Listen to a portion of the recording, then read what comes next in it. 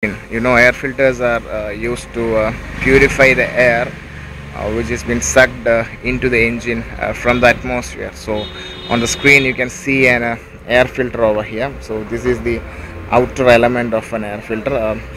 This is actually made of paper which has been folded and kept inside like this. So the air is actually passing, means the atmosphere air is passing through here, and it has been sucked inside through here. And we have an inside element also. So this is a used air filter which has been replaced on a machine. This is a failed air filter. So let's see what are the air filter failures that can happen. So if you watch over here, see the dust coming out of it.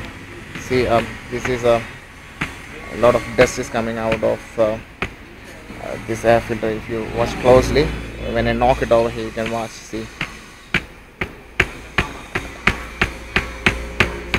a lot of dust particles are actually coming out here. So watch closely.